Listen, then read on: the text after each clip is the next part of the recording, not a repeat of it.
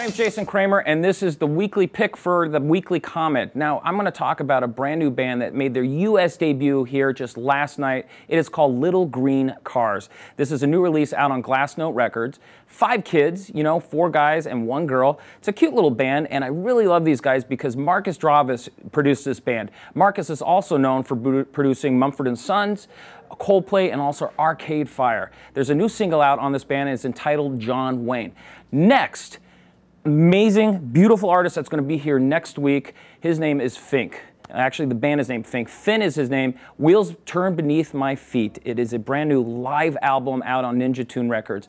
Now, I'll tell you the story about this. 22,000 miles, 14 countries, 50 shows. That's right. This guy went ahead and played all this stuff, and they recorded this live to make this amazing new live album.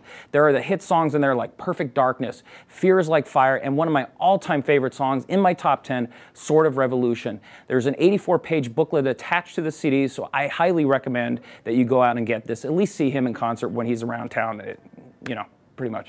My name is Jason Kramer. Hit me on the Twitter at KCRWKramer. I will see you on the flip side.